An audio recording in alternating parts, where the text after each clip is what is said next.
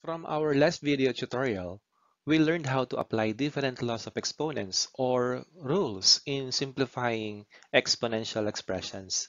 Now, keep in mind that some problems will require us to apply more than one rule. Kaya naman, gusto kong isipin niyo muna ang tanong na ito. Papaano ko malalaman na ang exponential expression ay naka-simplest form na? May idea ka ba? Well, may apat na considerations na kailangan masatisfy para makasigurado na simplified na ang exponential expression. Ano-ano sila? Exponential expressions are said to be in simplest form if kailangan masatisfy itong lahat. 1. All exponents are positive. Self-explanatory na to. Kailangan wala kang makikitang negative na exponent. Pangalawa na kailangan masatisfy, there are no powers of powers. Paano malalaman to? Dapat yung mga monomial na nakaparentheses, wala ng exponent sa labas. Pangatlo, each base appears only once. Kung wala namang operation na addition and subtraction, kailangan daw yung mga numbers or variables or symbols, isang beses lang makikita sa isang expression. And pang-apat, syempre, all fractions are in simplest form. Again, kailangan masatisfy yung apat na conditions na yan or considerations.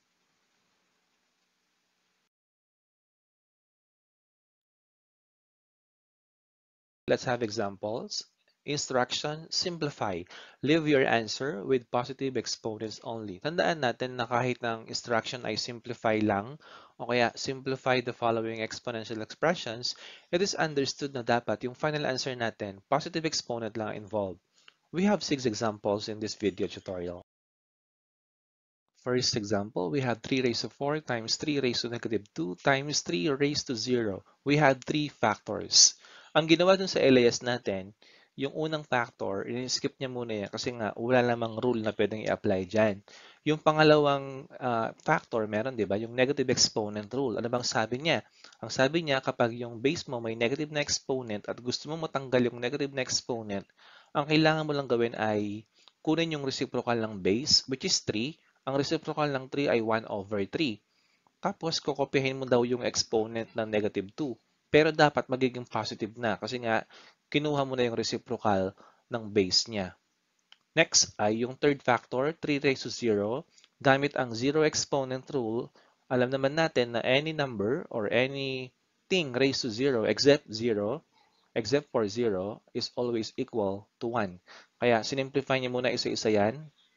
Kaya, mangyayari dyan, magiging 3 raised to 4 times 1 over 3 squared times 1.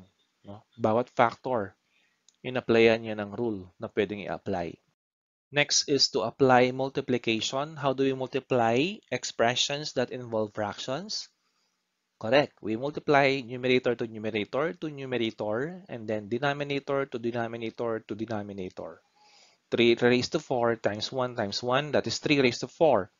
And 1 times 3 raised to 2 times 1 is still 3 squared. Kaya yan ay magiging 3 raised to 4 over 3 squared. Tapos ito ay obvious na obvious. Pwedeng gamitan ng quotient rule. Kailan ginagamit ang quotient rule? Ayun, tama. Kapag meron kang fraction na kung saan yung numerator at denominator may parehong base. In this case, ang base natin ay parehong 3. Kaya, applyan natin ang quotient rule. Kokopyahin yung base na 3, tapos ipag-subtract yung exponents nila. Kaya magiging 3 raised to 4 minus 2. 4 minus 2 is simply 2. So, 3 squared is 9. Now, I am presenting to you an alternative solution that you can use. No? Kopyahin ko muna yung given. 3 raised to 4 times 3 raised to negative 2 times 3 raised to 0. Ito ang technique na pwede kong maibigay sa inyo. Kapag nakita mo na ang operation involved ay multiplication, tapos may nakita ka na base na pare-pareho, applyan mo na ng product rule. Kahit may nakita ka pang negative exponent o kaya zero exponent. Okay? Ano bang sabi ng product rule? Kapag yung pinag-multiply mo ay may pare-parehong base, kopyahin mo lang yung base, tapos yung mga exponents ay ipag-add mo lang. Copy the base. Anong base niya? 3. Tapos yung exponent magiging 4 plus negative 2 plus 0. Okay? Or kahit na disregard mo na yung 0 doon kasi nga wala naman siyang effect.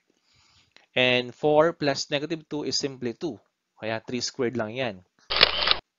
Okay? Ito ang alternative solution natin, which is, I think, faster and simpler than this one. Pili kayo. Item 2, we have 79 times the quantity x raised to negative 5 raised to 0. Ang ginawa dun sa LAS natin, sinimplify niya muna itong nasa loob ng parentheses gamit ang correct negative exponent rule. Paano ginagamit yon? Kunin ang reciprocal ng base, which is x. Reciprocal ng x ay 1 over x. Tapos kokopyahin yung exponent, pero magiging positive na yon. Kaya magiging 1 over x raised to 5 yung nakaparentheses. Then copy everything. Okay?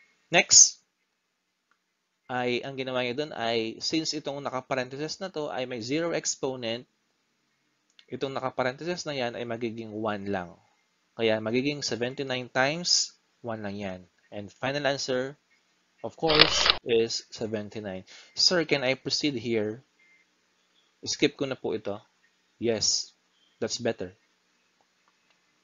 Okay, dapat dito pa lang makita mo na itong pangalawang factor ay equal to 1 lang. Kaya yan ay 79 times 1 lang. Number 3, we have the quantity x raised to negative 2, y raised to 0, z raised to the 4th power. Ang ginawa sa LAS natin, sinimplify niya muna yung nasa loob ng parentheses gamit ang negative exponent rule saka 0 exponent rule. Reciprocal ng x, 1 over x, tapos yung negative 2 magiging positive 2 na. Tapos yung y raised to 0, yung pangalawang factor natin, magiging 1 lang yan kasi nga 0 ang exponent niya. Yung z, wala tayong magagawa dyan, wala tayong rule na pwedeng i-apply dyan, kaya kokopyahin lang natin. Okay, tapos naka-parentheses pa rin yun, raised to 4. Okay, next, itong naka-parentheses na to ay product, kaya yan ay product raised to a power. Paano ginagawa yon? Bawat factor makakatanggap ng power na yon. Multiply mo lang yung exponent nila by that power. Okay? Distribute muna natin. Ayan, bawat factor makakatanggap ng power na 4. Yun ang nangyari dyan. Tapos, itong naka-parentheses na to, both the numerator and the denominator, quotient, raising a quotient to a power ito, yung 1, may exponent na 1. Yung 1 na yon, yung exponent, multiply mo sa 4. Kaya magiging 1 raised to 4 ito. Yung sa denominator naman, ganun din ang gagawin natin. Yung exponent niya, multiply sa 4. Kaya magiging 8 yan. Yung pangalawang factor naman, 1 raised to 4. Simplify mo yan. 1 times 1 times 1 times 1 is still 1. Itong pangatlong factor, nakasimplify na yan. Kaya wala tayong problema dyan. So, ito lang simplify natin dalawang to. Magiging 1 raised to 4 or 1, simply 1, over x raised to 8 times 1 times z to the 4th.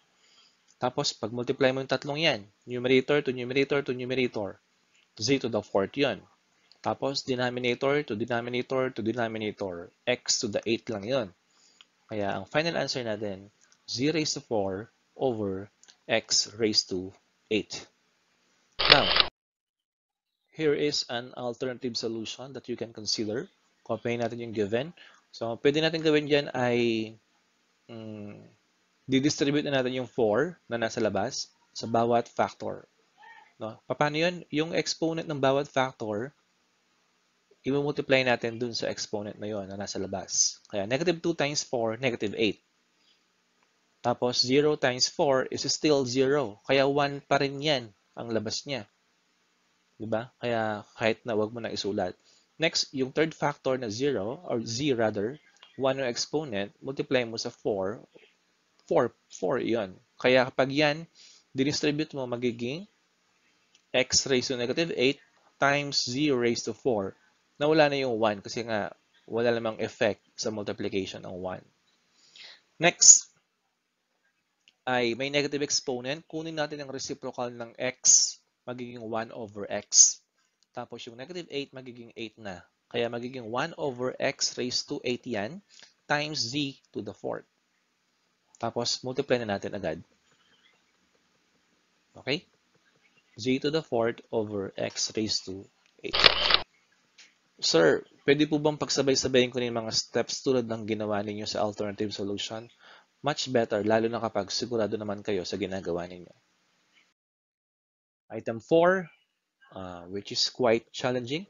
We have 12w raised to the 12th, x raised to 5th, y raised to 6, z raised to negative 2, over 18w to the 5th, x to the 7th, y raised to negative 4, z raised to 4.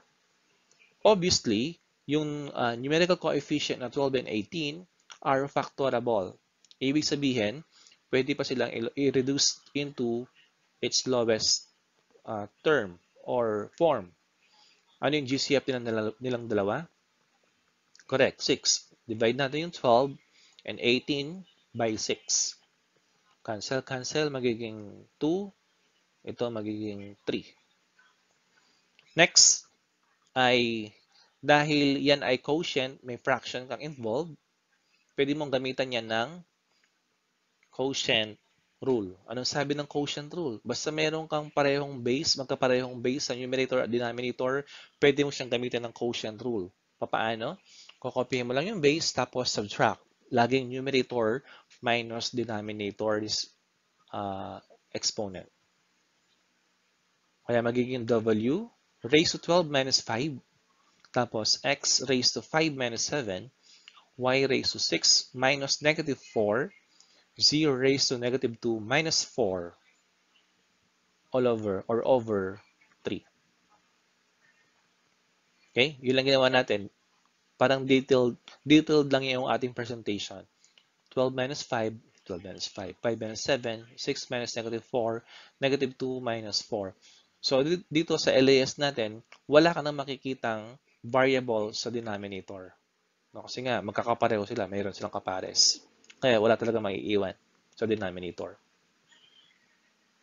Tapos, simplify mo lang yung bawat exponent natin. 12 minus 5, 5 minus 7, etc. etc. Kapag na-simplify na yon, tignan mo kung may negative exponent ka. Pag may negative exponent ka, gamitan ng negative exponent rule. Kunin lang ang reciprocal, tapos kokopyahin yung exponent or yung positive ng exponent. Final answer, 2w to the 7, y to the 10, over 3x squared, z to the 6. Itong factor na to bababa, sa kayo kasi nga may negative exponent. Kaya yun ang final answer. Yan yung ating solution na nasa LAS. So, alternative solution natin, papakita natin na ang cancellation ay best na gamitin kapag meron kang fraction na involved. No, titingnan mo lang kasi kung may magkaparehong variable. So, pwede na yung cancellation doon. Unahin natin yung 12 and 18 kasi nga may GCF sila na 6. Kaya magiging 2/3 pa rin yan. Okay. Tapos, tignan mo yung dalawang variables na magkakamuka sa numerator and denominator. So, we have w to the 12th and w to the 5th. Yung w to the 5th na mas mababa ang pinipili lagi. Ika-cancel mo yung buong yon. Tapos yung 12, yung mas mataas, kung nasaan man siya, numerator man ang denominator, babawasan mo ng exponent nung nasa baba. Kaya yung 12, babawasan mo ng 5. Magiging 7. So basically, yun ay 12 minus 5 lang, 7. Next, yung pangalawang variable, we have x. Piliin ang mas mababa. Ayun, x to the 5th, pero nasa numerator siya. Yung buong yon, ika-cancel mo. Yung nasa baba, na mas mataas naman, yung exponent lang ika-cancel natin, 7. Tapos, subtract natin. What is 7 minus 5? Answer? Of course, 2. Pangatlong variable, we have y to the 6 and y to the negative 4. Alin ang mas mababa? Correct, itong y raised to negative 4. So, ika-cancel natin yung buong yan.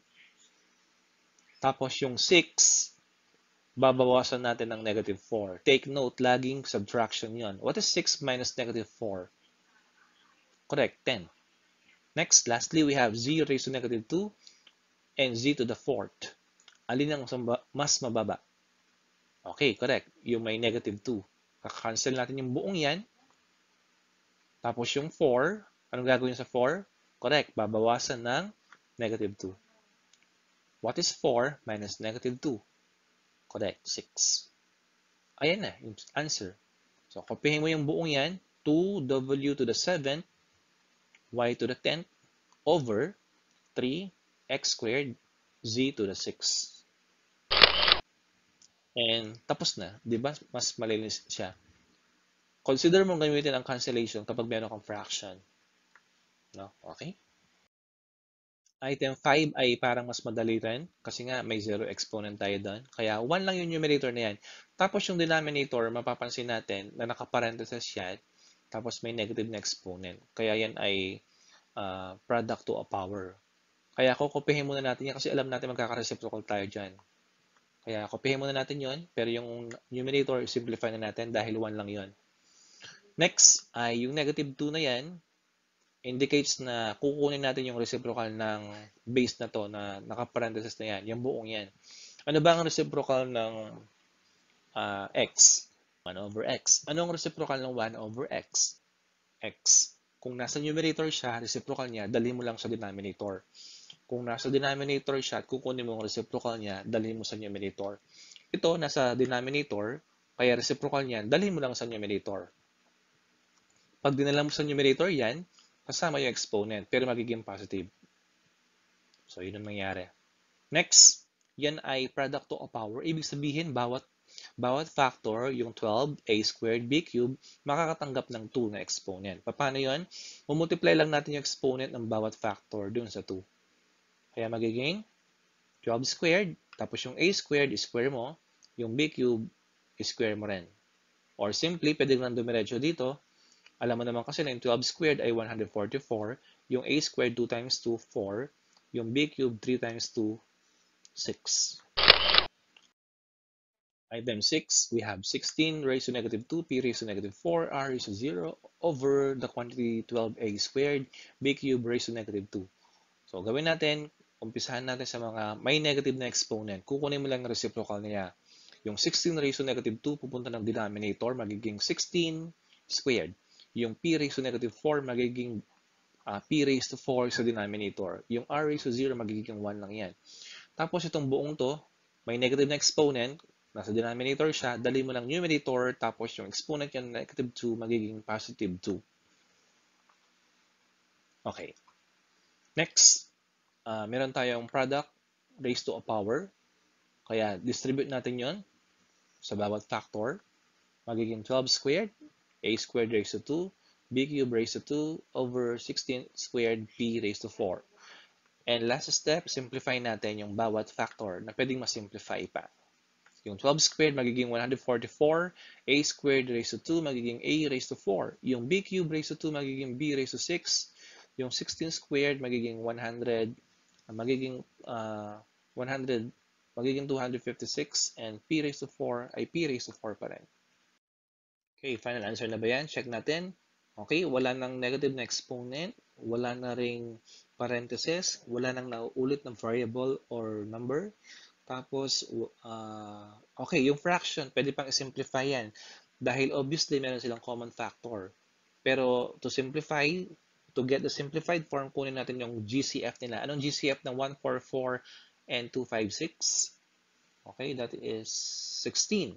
144 divided by 16 is 9. 256 divided by 16 is 16. Kaya ang final answer natin, 9a to the 4th, b to the 6th, over 16p to the 4th. Okay, that will be all. Thank you.